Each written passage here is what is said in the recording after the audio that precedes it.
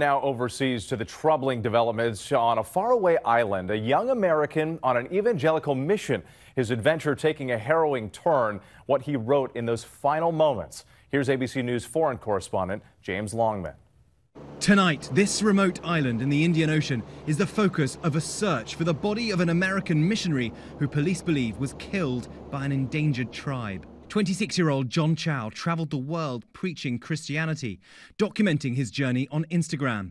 Officials believe he paid local fishermen to drop him off illegally at the restricted North Sentinel Island, home to an indigenous tribe which fiercely resists contact with outsiders. One member can be seen here firing arrows at a relief helicopter after the 2004 tsunami.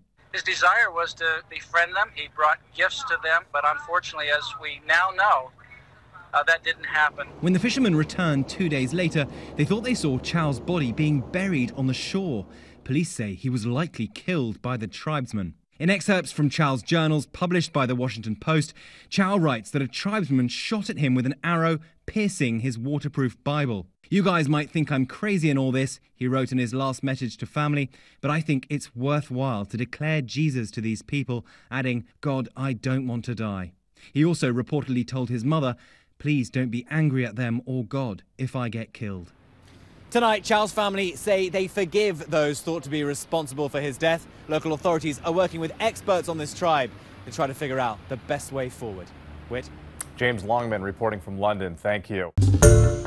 Hi everyone, George Stephanopoulos here. Thanks for checking out the ABC News YouTube channel. If you'd like to get more videos, show highlights, and watch live event coverage, click on the right over here to subscribe to our channel, and don't forget to download the ABC News app for breaking news alerts. Thanks for watching.